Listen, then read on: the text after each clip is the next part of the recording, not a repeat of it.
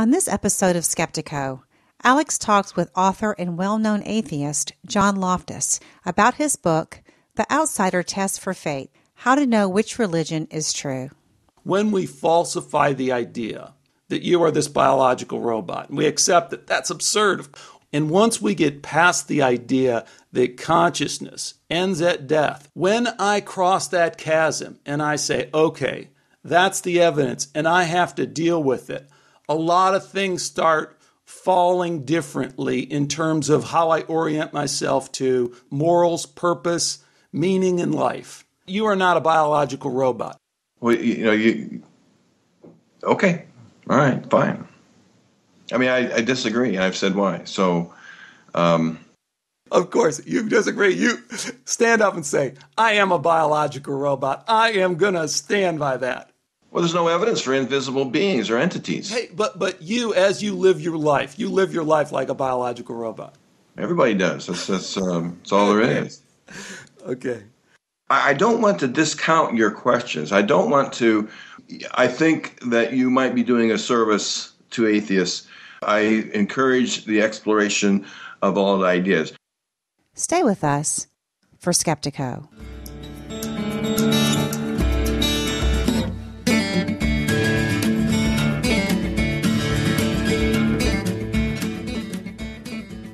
Welcome to Skeptiko, where we explore controversial science with leading researchers, thinkers, and their critics.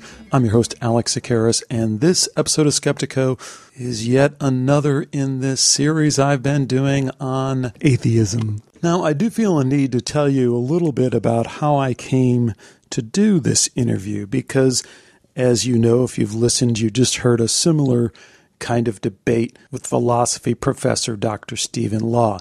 And actually, these two interviews with Dr. Law and John Loftus came about as the result of my interview on episode 217 with Gary Marcus.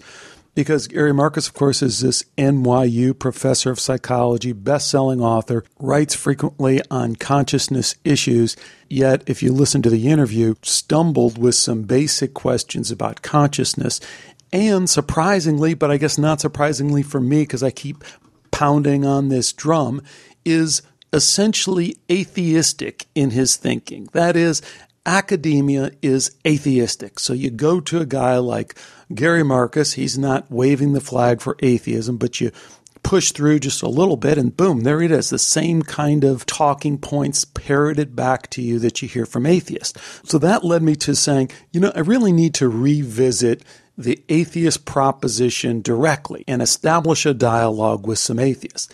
So the way that I often do that is I go to Amazon and I look for the best-selling books in the category I'm interested in. In this case, it was atheism. And I came up with Dr. Stephen Law's book, and I also came up with John Loftus's book. So it's kind of a numbers game in inviting guests on. You don't get everyone you ask. So a lot of times I'll go out with a couple of requests and hope to get one. In this case, I got both of them. I got one, and then a week later, John Loftus responded and said, hey, I missed the email, but I'd be happy to do it. So I felt obligated, and I felt like there was enough of a difference between the two that I could pursue both of them, because they really cover two different aspects of the atheism proposition. One is the philosophy of science proposition that you heard from Dr. Stephen Law that I think doesn't hold up very well, and from the discussion we've had, he doesn't really come off as sounding like he has a very strong case, but we'll kind of leave that as it is. And then the second is this religious thrust that you get from John Loftus, whose website is all about debunking Christianity, but as you'll hear in this dialogue, seems to come up short and actually sound somewhat convoluted once you get past some of these silly, empty tomb Christianity kind of debate. And let me add one more thing that I've said in the past, but I think bears repeating.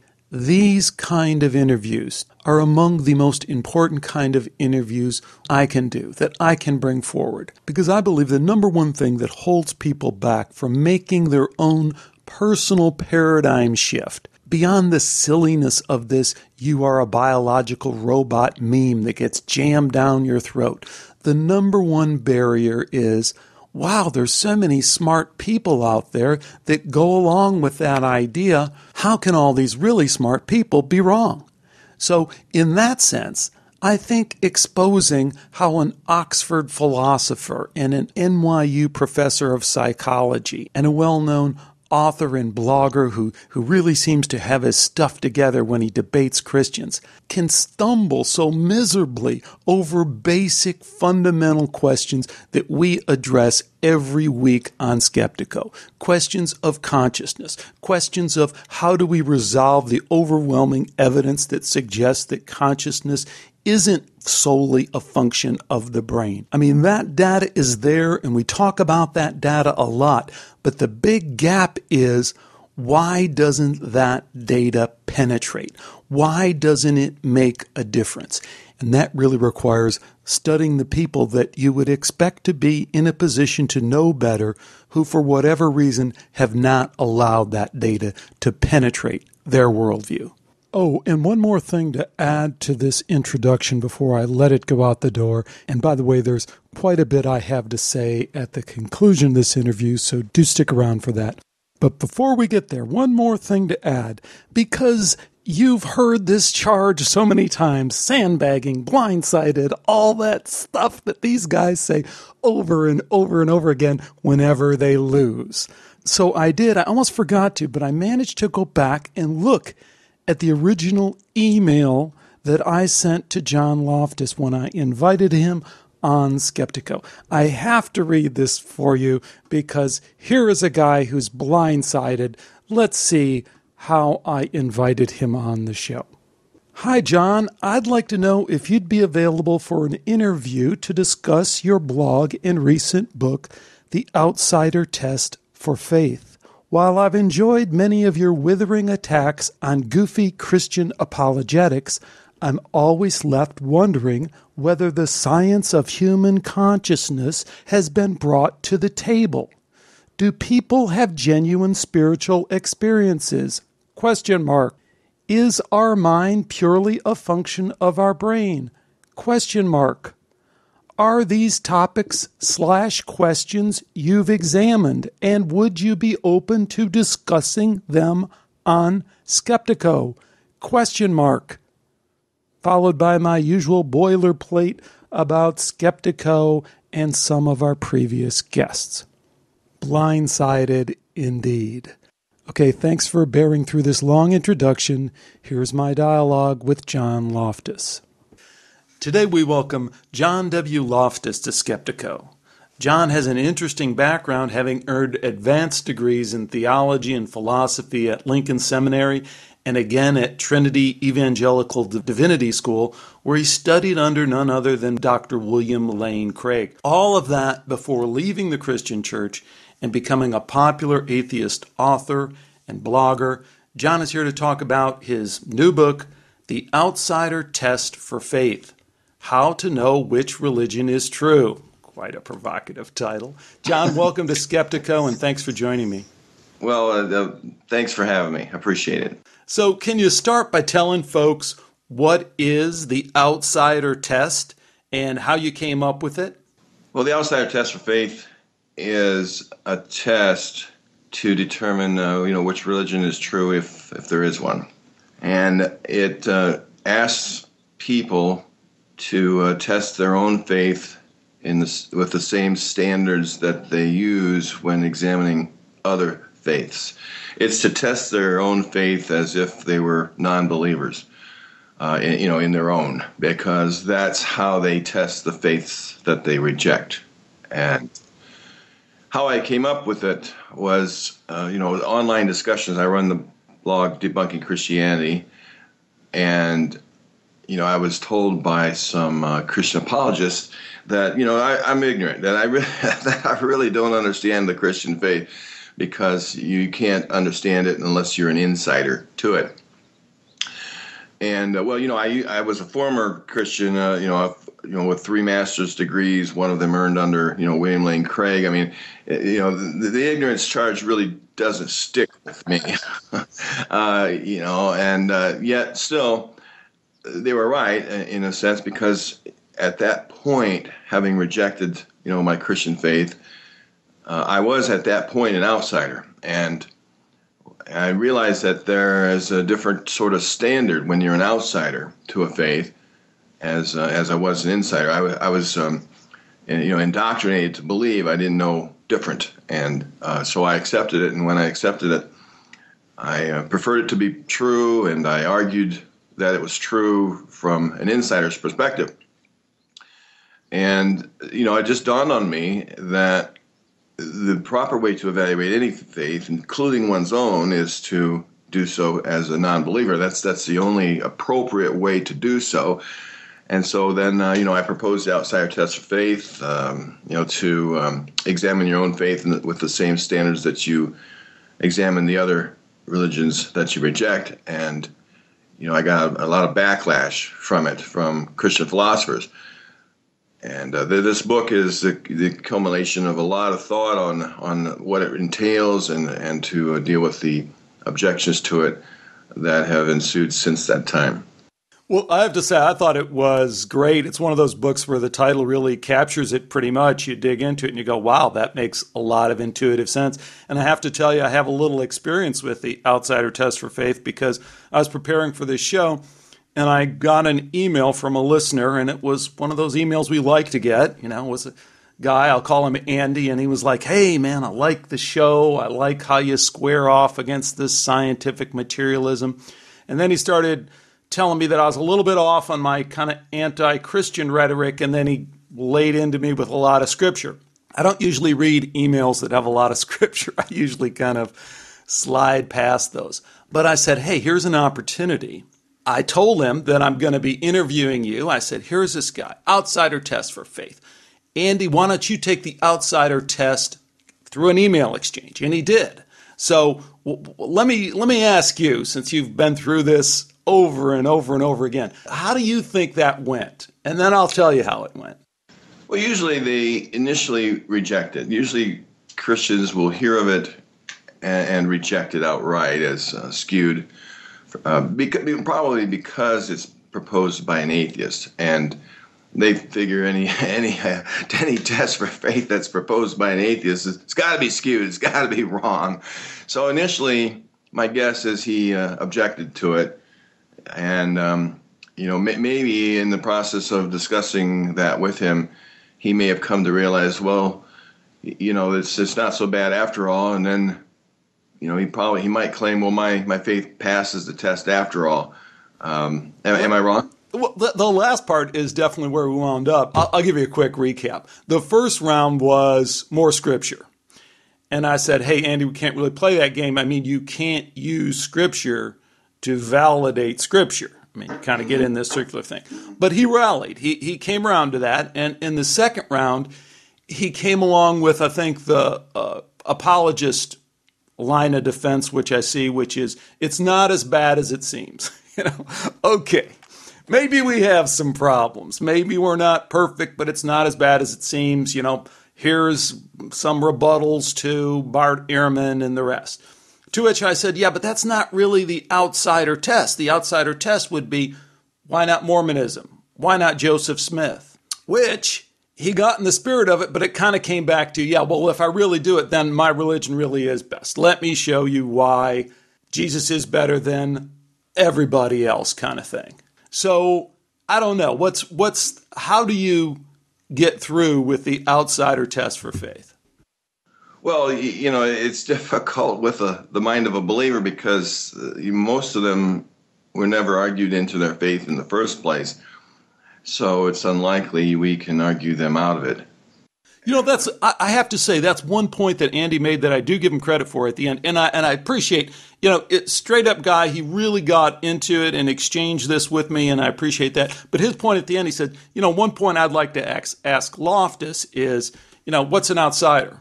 None of us are outsiders. We all come to the game with some baggage, and what would be your response to that? Well, we know what it's like to be an outsider of other religious faiths, and so I don't see a problem with singling out our religious faith from the other cultural beliefs that we might have, and examining that one piece of our worldview at a time. I think that Christians misunderstand the difference between, a religion and a worldview. What they think is the case is that what they believe is part of their total worldview, such that we can't extricate one's religious faith from that worldview without subjecting our whole worldview, to the test. And, quite frankly, we can't really do that. I mean, we can't question everything that we believe at the same time. We do have a multifaceted number of beliefs and conclusions that we've arrived at that, it's just impossible, psychologically speaking, to question them all at the same time. But we know what it's like to question our political beliefs. We know what it's like to, question our ethical beliefs. We know what it's like to, question anything. Someone says that they levitated, and we know how to single that, out for scrutiny. So they misunderstand that one's religious belief is not equivalent to one's whole worldview. And to get that point across, what we do is we just simply talk about the kinds of things that we maintain even though we reject our faith. Now, we can ask ex-believers that question. And, for instance, I didn't reject my language. I still speak, English. I didn't reject, love. I didn't reject, how I negotiate the price of a car. I didn't reject the loving of my family. There's a host of things that I have maintained throughout my, my skeptical quest, because, I'm a living testament that you can subject your religious faith to a separate inquiry. And still maintain everything else that you believe. Now, a lot of things have fallen by the wayside, but there's a lot of things that I still have maintained throughout that quest. So it's like a boat analogy, and I write about this in my book. We can replace one plank in our boat at a time. Now, one's religious faith is definitely a big plank. But, when we're at sea, if one plank of our boat is leaky, we can replace it and without, replacing the whole boat. Hey, I love that analogy. I just wonder how that really holds up in this kind of culture war battle that we're in. I love the approach that you take in terms of separating those worldviews from your religious views. But I wonder if that's how the game is really played. It's like when I hear some of these debates between atheists and Christians, I'm like, wow, that's really kind of missing the point, because most Christians are not all that Christian, and most atheists are not all that atheistic in the way that you're saying. But on the other hand, when I read your site, Debunking Christianity, and you chronicle and document how deeply woven some of these religious beliefs are into our culture, into our society, I go, maybe we have to replace it more than one plank at a time. And I wonder if that's where you're going. Can we really say philosophically, like you're saying, well, I'm just going to kind of carve this religious piece out, but I'm going to go forward with the other claims that Christians make about the worldview? Don't we have to step back and say, well, what about the atheist claims for my worldview? Let me ask you, do you believe that modern atheism makes any claims about worldview kind of issues? Because I think they do. I think that the best answer is no. The best answer is that atheism is non-belief. I mean, the word atheism means atheism, that is non-theism, and by extension, non-believer. We don't believe, just like we don't believe that some guy levitated, who claims that he did. We basically say, show me the evidence. But basically, an atheist is someone who says, I don't think there is enough evidence to believe this. Now, what is the this? Well, it's virgin births, it's resurrections from the dead, it's asses that talk, it's donkeys that talk, snakes that walk. We don't believe that. It's those kind of things, levitating Buddhists, etc. That doesn't mean that we aren't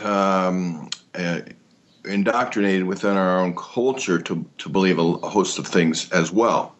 It's just that those are the kinds of things that we don't believe. Now, I do think that once one becomes an atheist, then they do see the world a bit differently. So, that's true as well.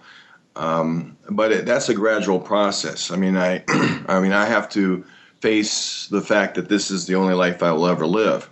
That can be a life-changing thing for me, and that I will never see my dad, who died in '88, again. Those kind of things, and that I have to decide on my own how to live my life, apart from a divine authority. There are a lot of things that go with that. I no longer have the answers, to questions from divine authority.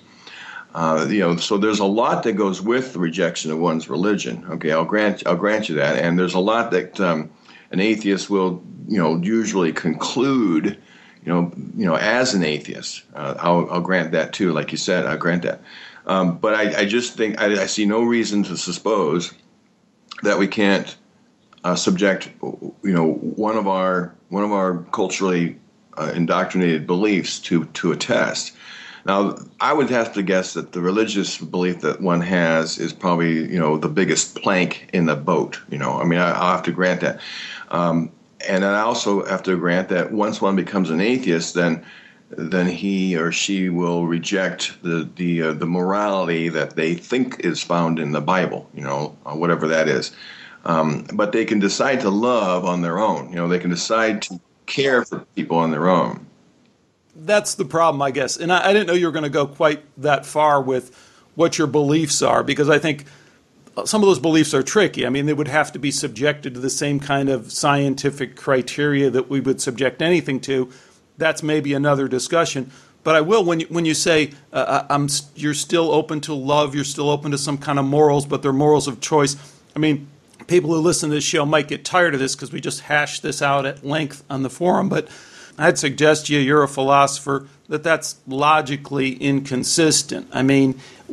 If life has no meaning, there is no good and bad, then if consciousness, as Daniel Dennett says, is an illusion, then it's all an illusion, right? Love is an illusion, everything is an illusion, good or bad is an illusion. I don't know how we can really pick and choose those planks the way that you're kind of talking about. Isn't it kind of an all or nothing proposition?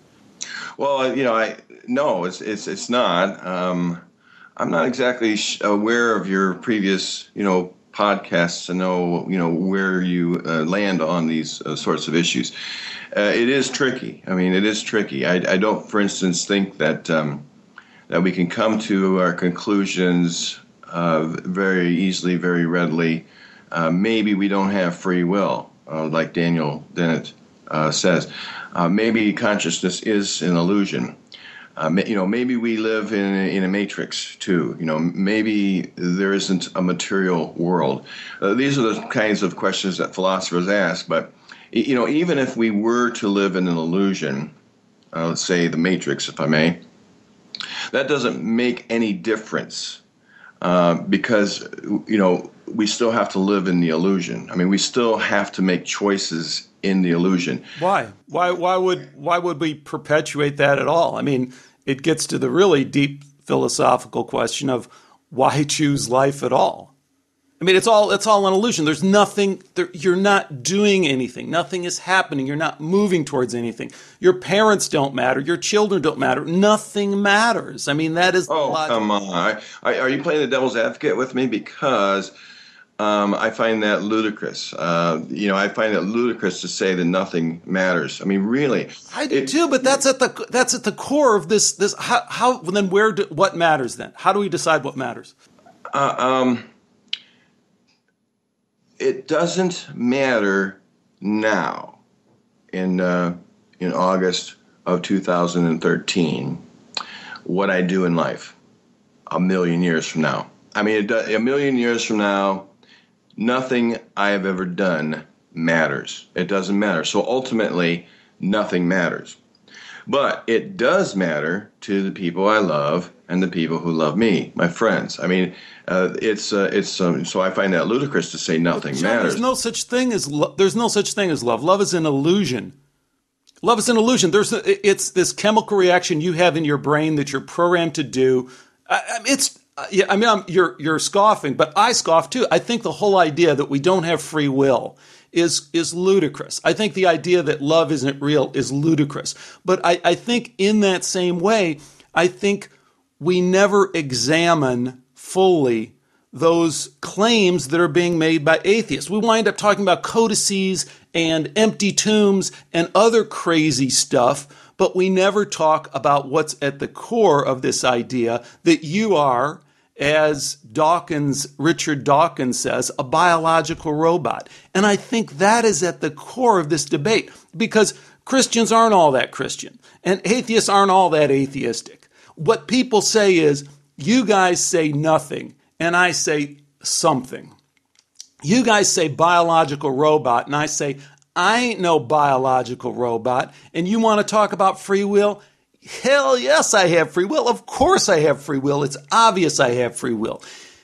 From your philosophical background, isn't there a philosophical gap there? Aren't you kind of trying to play some middle ground there that doesn't really exist when you want to say, I'm still about love, I'm still about caring for the people I care about?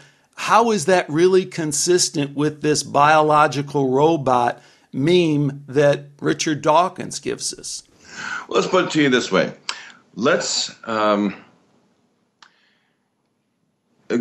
grant with many philosophers, materialists, that we don't have free will. Just grant it for a minute. I know that you find that ludicrous, but let's just grant we don't have free will. Well, I think you find it ludicrous too, by the way, but go ahead. I'm sorry? I suspect that you find it ludicrous. You don't live your life like you don't have free will. Of course, you live your life every day, but go ahead.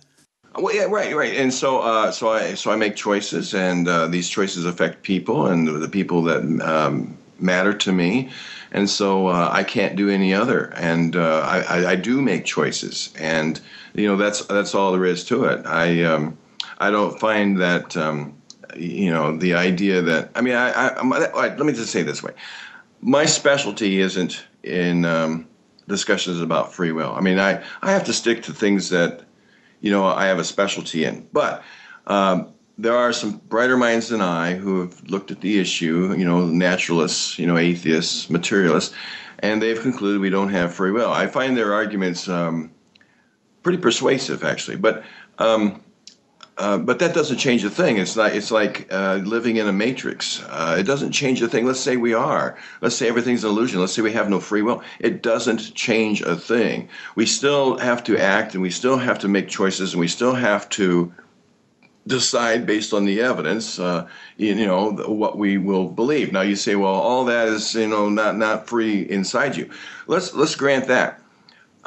What that does is it destroys Christianity as well, and that's my point. If we have no free will, it destroys Christianity as well, because the free will unto salvation, choice to believe in Jesus is gone. There's no hell. There's no rational basis to believe in God either. So, but they still have to make the choices they do based on the evidence that they think is the case. And even though we're both potentially in the matrix, even though we're both without free will, we still have these arguments, and they still change minds. There are no minds. We are biological robots. I mean, brains. Look.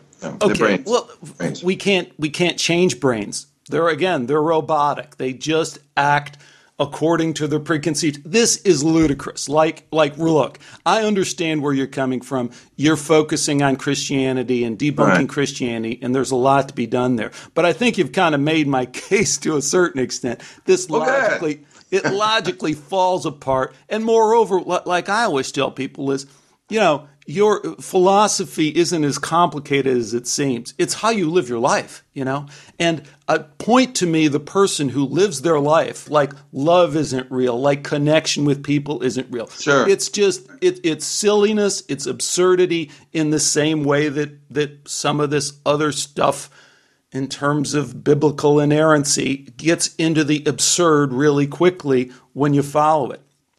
But I do think where that leads us then is to maybe re-examine some of those assumptions that are underlying atheism, underlying this idea that, we are these biological robots. But maybe that isn't something you've really gone into very far. Well, I'll make an argument that if that's the case, if that's the case, then there's no other way around living our lives like we do and making the arguments that we do. But hold on, you can cut that short and just say there's no reason to really live your life. Your life is an absurdity. It makes no sense. When you get to the point of realizing that this is true to that extent, there's really the famous philosopher Albert Camus said this, there's only one philosophical question: suicide.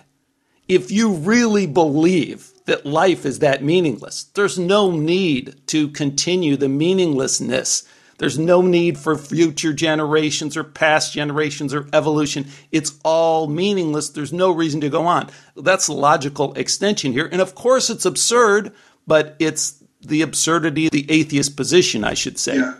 Well, I think it's absurd to end your life. I think we have the will to survive, and that's all there is to it. And to live one's life based on a delusion that there's a God who's going to reward you into heaven, I think that's even more absurd. I think that we can do more, we can do better.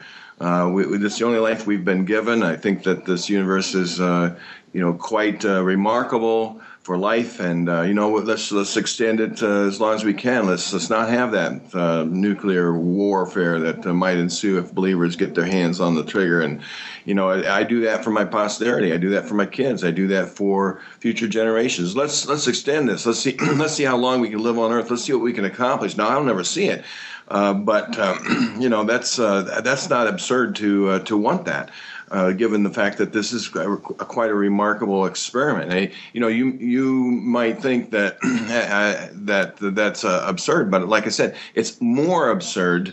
I mean, it's absurd to the core to live one's life on a delusion. I mean, accept the fact, whatever the facts are. There's no reason why anyone should reject a conclusion if the evidence points to that conclusion, just because they don't like the conclusion. And I find a lot of Christians do that. They simply, we reject the outsider test for faith, or we reject atheism's conclusion that all we are is biology in motion. They reject that because they don't like the conclusion. And the conclusion is, maybe we don't have free will, and maybe our life isn't going to be meaningful for in a million years.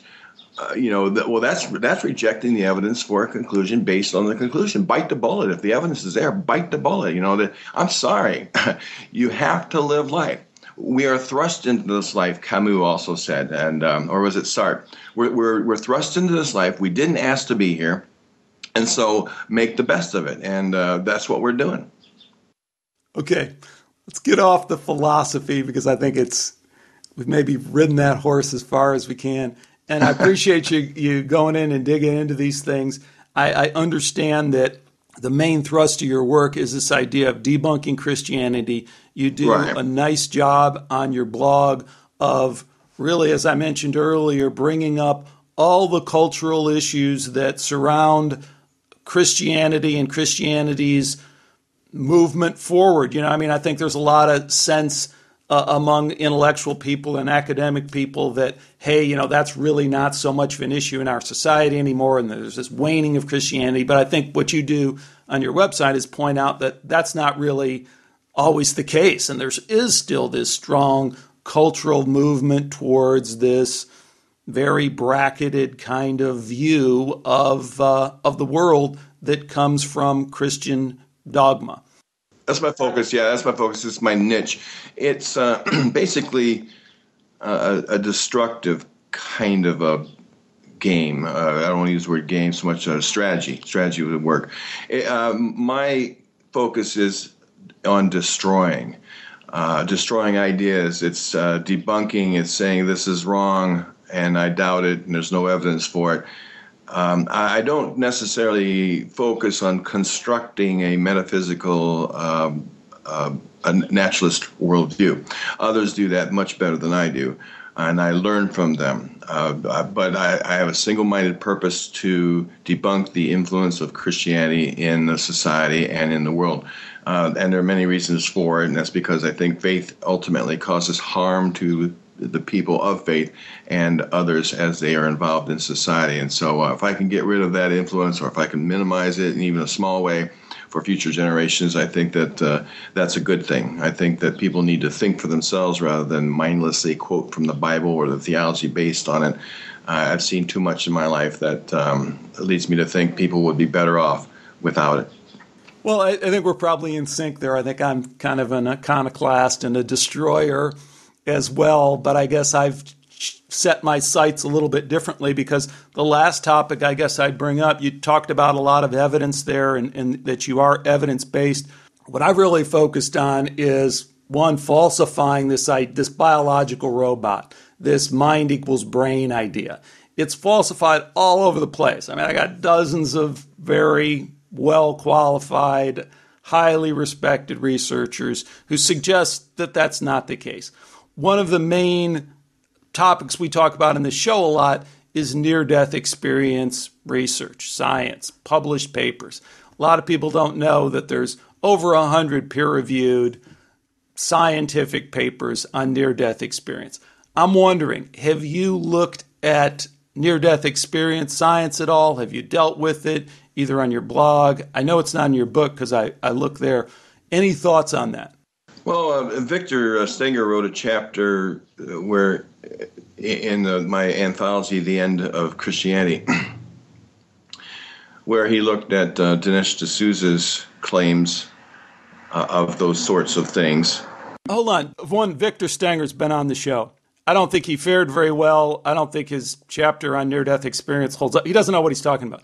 But Dinesh D'Souza is not a near-death experience researcher. He's a Christian apologist. So one of the things I think a lot of atheist folks don't understand is I'm not talking about people that have an axe to grind. I'm talking about people at university who are publishing in peer-reviewed journals. These are not people who have a preconceived idea or a thing that they're driving for. They're saying, this is a medical mystery. The doctor says, hey, this guy got up off the table after being resuscitated and said, this is what I saw. That's a medical mystery. I need to investigate. Anyone would be curious about investigating it. So they have, and this is what they've found out. That's evidence I think we have to just confront and deal with one way or another. Oh, I agree. All I can do is point you to the experts. Again, that's not my focus. Keith Augustine and Michael Martin, the atheist philosopher, and Keith Augustine is, I think, the executive director of secular, infidels.com, what have you. They've done a lot of research on those sorts of things, and I think you they can haven't, but that's okay. That's okay. No, it's not your thing. I get it. I mean, but those people haven't done any. Well, you know what? I'm going to just tell you. I mean, I have a predisposition against those sorts of things because I have no clue what the difference is between a mind and a brain is. I don't know where the mind is located. I don't know how the mind works. I know you can have brain damage and all of a sudden it affects the mind. Now, to explain that, I know there's a lot of things, that can happen: a stroke, a seizure, Alzheimer's. Why is the mind affected by those things? It seems like if you just started whittling away with the brain, you'd have no mind left. Now, that seems to be a supervening type of evidence over to these experiential claims. And I don't know. I haven't done those sorts of researches, but I know that there's a lot of things that neurology is now discovering about the brain that explains any phenomena that we might want to explain. Now, I just find that sort of argument, philosophical, evidential as it is, to be supervening until I can see some clear evidence that ghosts exist. And I don't even understand how ghosts can walk through walls. These movies. these movies that depict ghosts, why are they standing on the ground? Why don't they just fall into the middle of the earth? I mean, why aren't they just floating in the air? I mean, these sorts of things, they're just, I have a predisposition to call them all loony, before looking at them. Now, I know you disagree. That's fine. Disagree. But until you can explain why neurology is explaining more and more about why we think and how we learn to think and what regions of the brain we think with and how to, do brain surgery and use drugs to cure the mind, then I don't assent to the proposition that there's a mind in the first place. I don't know any invisible entity that can exist outside of a physical body in the first place. So where does it exist? Is this my toe? Is this in my knee? Why is it located up here? Why do you think the mind is here, not in my nose? Or why is it not my whole body? And if it's my whole body, well, then why not identify it with my body? I find it interesting you wanted to interview me on the outsider test for faith, and you have a pet peeve, free will. I mean, if you wanted to interview someone about free will, if you wanted to interview someone about near-death experiences, well, then why don't you contact someone who wants to, talk about that, who's done some research on it? I have. I got 200 shows. You got to, I mean...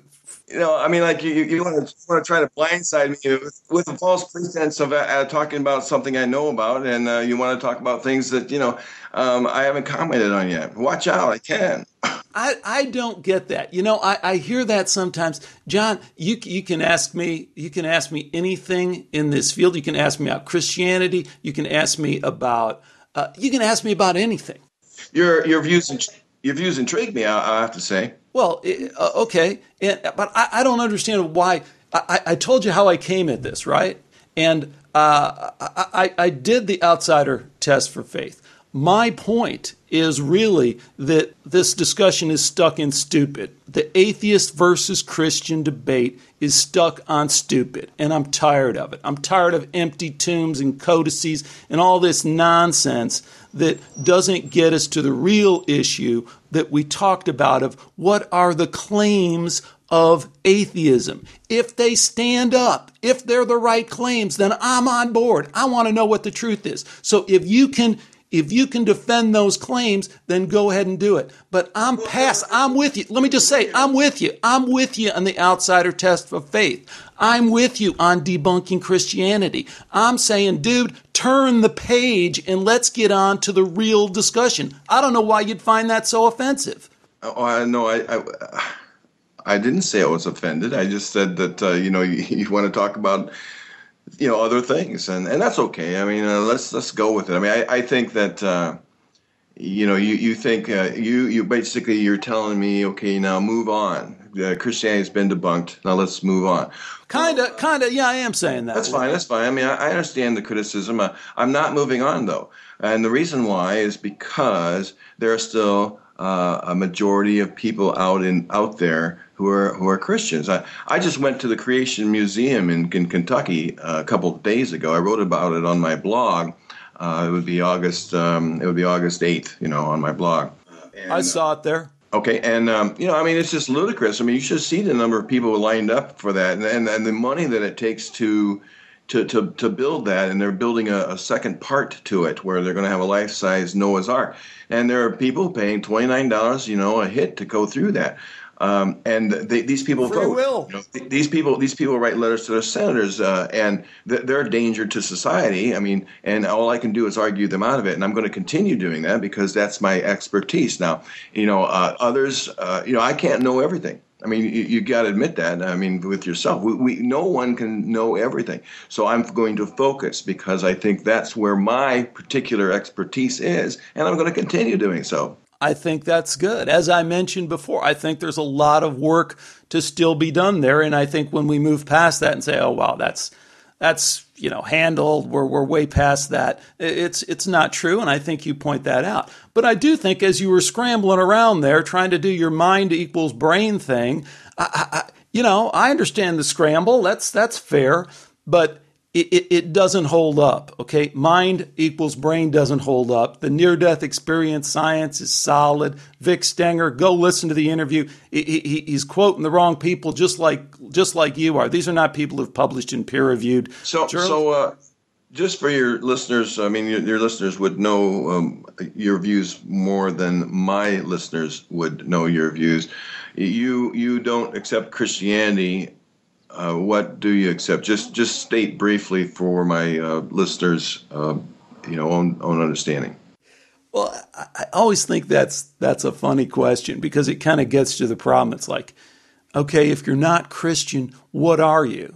In terms I'm of just asking. That's that's a factual funny. question. No, that's fine. But I think it's part of the problem. It's like it's the problem really that you deal with is that's how we think of things. We think of things in such a religious framework that if someone doesn't immediately sign up with one or the other, we don't know quite how to peg him. All I can say is that when we falsify the idea that you are this biological robot, and we accept that that's absurd. Of course I have free will. I do what I can. Want me to raise my hand? I raise my hand. Free will. I did it. There, I just proved the test. Once we get past that, and once we get past the idea that consciousness ends at death, which is, again, like you said before, only I don't think you want to accept it, but that's where the evidence points. It just points that way. I don't know what that means, John, but as you said with the planks thing, the planks in the boat.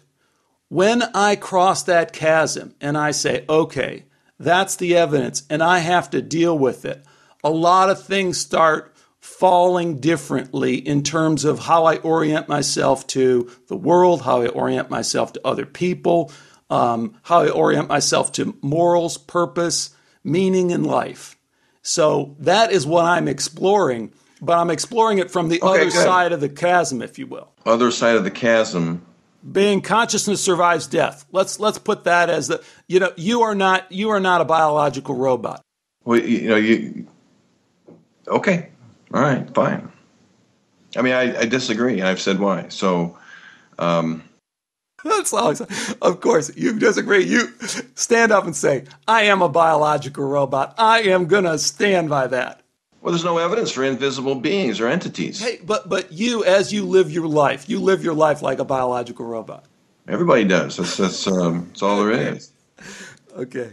Well, you have to look into the philosophical quandaries with trying to distinguish between mind and body. I mean, I taught introduction philosophy classes that you would probably be interested in looking at how they have tried to relate the mind and the body, and they just really can't do it. I mean, it's really ludicrous to see how they do that, and you need to look at the mind body problem. I mean, look at it reasonably philosophically. I know that you say, well, we have evidence for life after death, but there's contrary studies. I mentioned a couple of, Michael Martin's doing and Keith Augustine, and you don't like Victor Stenger's views. Okay, fine, but there are certainly contrary evidence and arguments. No, that's cool. Hey, I just talked to Stephen Law.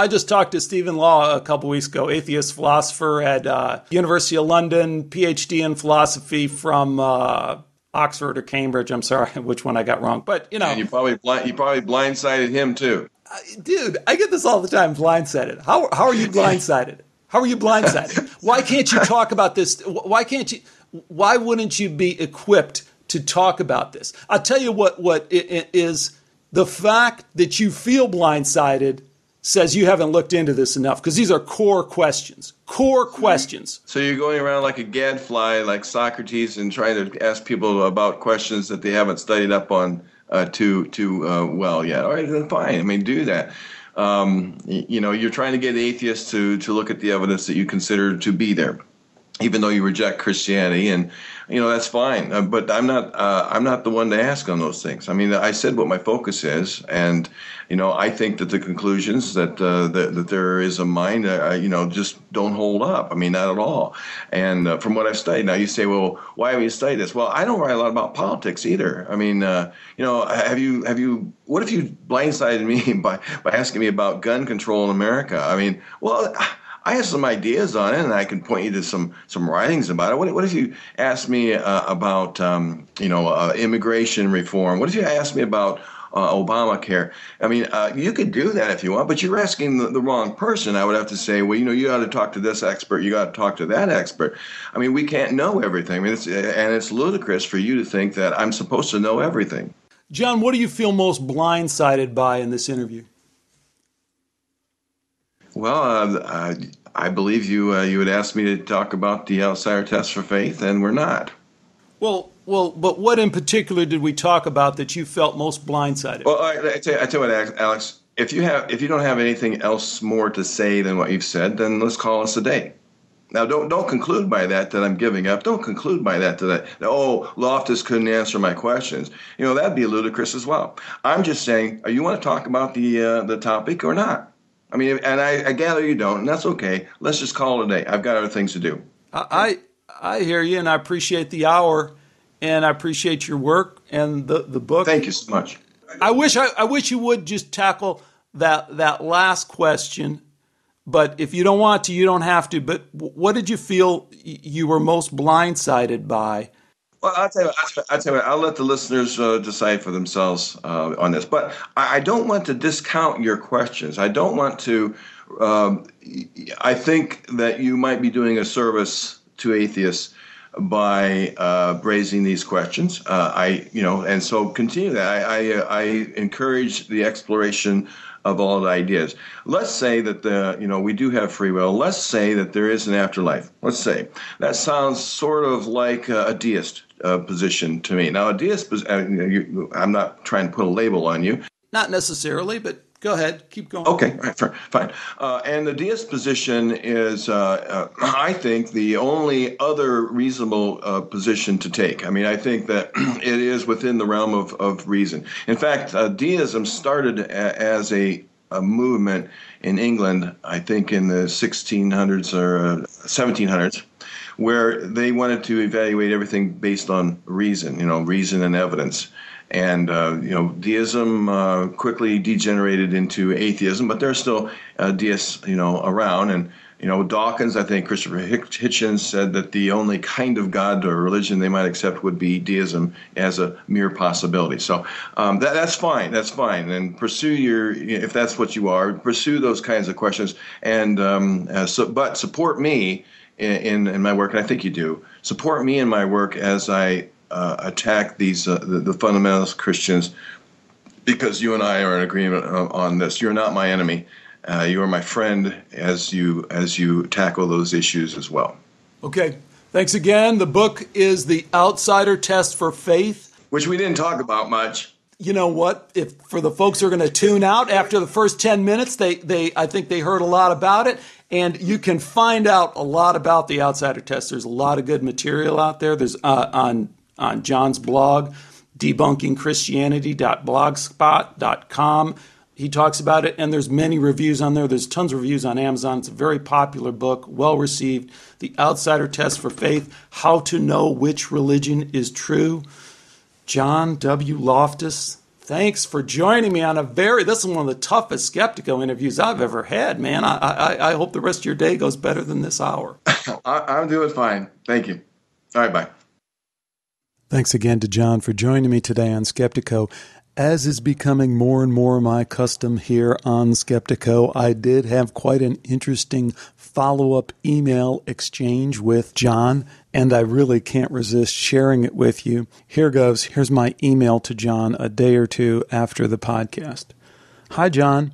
Was thinking about our interview yesterday and how you felt blindsided. Now, I'm not sure how a guy with a master's degree in philosophy who's written 3 books on atheism could be blindsided by basic questions about the philosophy of atheism, but if that's how you felt, then maybe we can fix it. Why don't you come back on Skeptiko for a redo? You'll have the advantage of knowing everything I'm going to ask, and you'll have plenty of time to prepare your counter-arguments. John, I know these kind of dialogues can be a bit uncomfortable, but like you say in your book, we have to be willing to look at our beliefs as an outsider if we're ever going to nudge closer to the truth. Alex. John's response, and in order to kind of shorten up this podcast here, I'm going to thread in his response with my response back to him, which is the last we hear from him. We never hear from him after this, even though I ask for him to respond, and you'll hear what I asked for him to do, but there's no response from John after this. So here's John's email to me with my response. John writes, "Your God can safely be ignored as irrelevant and unnecessary, a hypothesis we don't have any need for, even if he or she exists.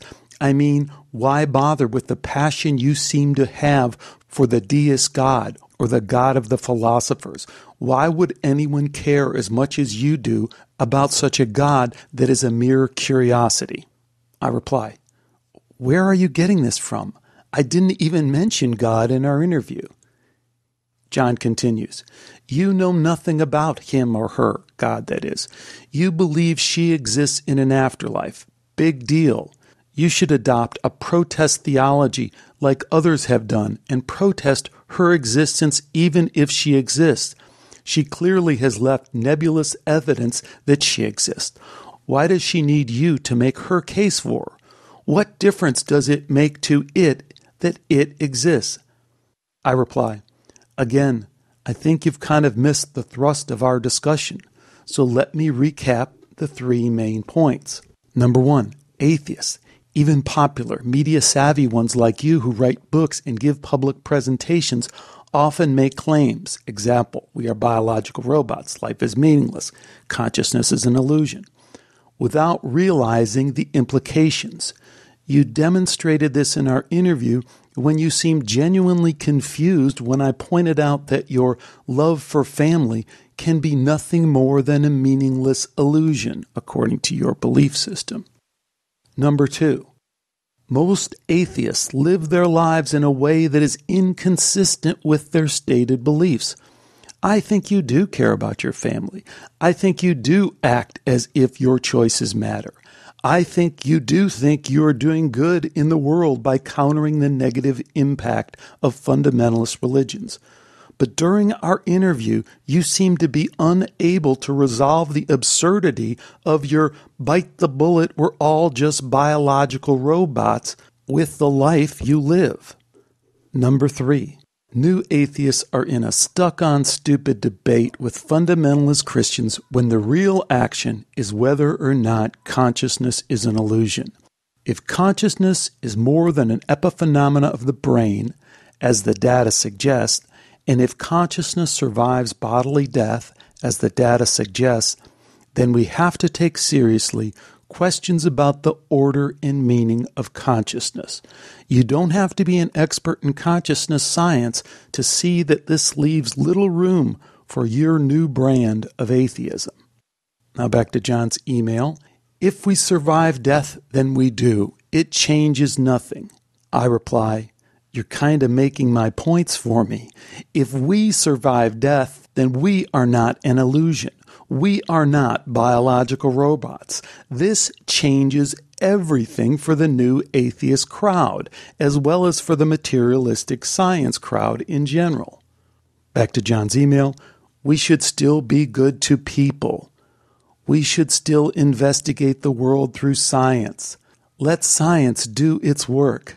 My reply, why?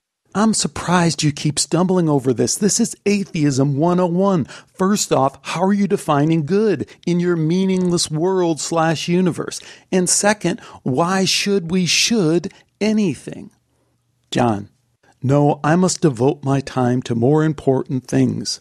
I cannot accept anything based on faith, and that is all you have, despite any protestations from you. Solve the brain-mind problem first. Look into neurology. There is your answer. Then simply bite the bullet. Since evolution is the case, then humans go where all animals go when we die. We all rot in the ground. Period. If instead all animals live forever, then it wouldn't be anything special for all of us to go there. That existence would be just another world like ours. Who cares if you're correct, except as a mere curiosity?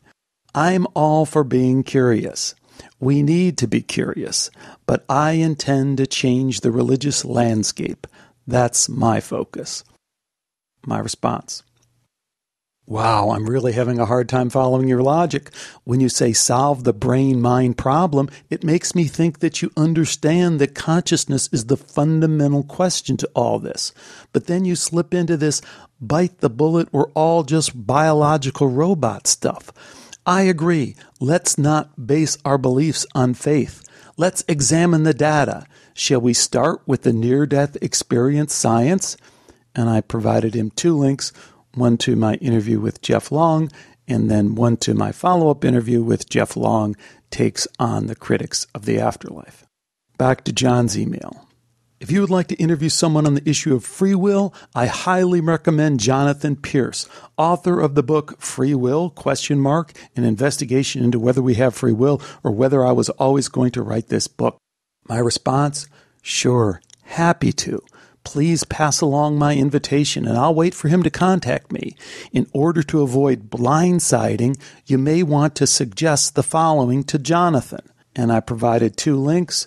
Episode 184, Rupert Sheldrake Sets Science Free from Dogma, and the other from my interview with Dr. Mario Beauregard. By the way, of course, I have yet to hear from Jonathan Pierce, and I doubt I ever will, but the invitation's there. Love to have him on. Back to John's email. If you want to interview someone about life after death, then find Keith Augustine at Internet Infidels. My response? Again, I'd be happy to. I've invited him 3 times, but he never seems to have the time. Please pass along my invitation and I'll await his reply. I then mentioned that I have interviewed many prominent NDE skeptics, including Dr. Victor Stenger and Dr. Susan Blackmore. Again, I have yet to hear from Keith Augustine, but Keith, if you're out there, love to have you on Skeptiko to talk about near-death experience science. Finally, wrapping up John's email, he writes, if you want to interview someone about brain-mind problem, then contact either Paul or Patricia Churchland. I've tried. If you want to interview a neuroscientist on the same issue, then contact David Eagleman. Already did. Send him the link. Then, as his final word on whether or not he'd like to come on for a redo, I thought a very fair, generous offer. Someone who feels blindsided. I was willing to trash this initial interview and do a total redo, but John's response was a no. Now, I don't feel a need to do a lot more interviews with these hardcore atheists, or even the atheists who are hardcore but don't appear hardcore, like Gary Marcus and Dr. Stephen Law. But again, as I said in the opening, I think it's crucial that we expose how intellectually feeble these arguments are, and we contrast that with the way that this silliness is propped up in the mainstream science media. Okay, I have one question to tee up from this debate, and it was the one question I was hoping to get to with John, but wasn't able to because, well, you see how the interview went. And that is, to what extent does this stuck-on-stupid debate between Christian apologists and atheists prevent science from making progress on the most fundamental issues of life? Who are we? Where did we come from? Where do we go? Big picture questions.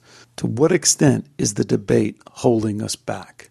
Of course, the place to respond to that question or formulate a question of your own is through the Skeptiko website at skeptiko.com,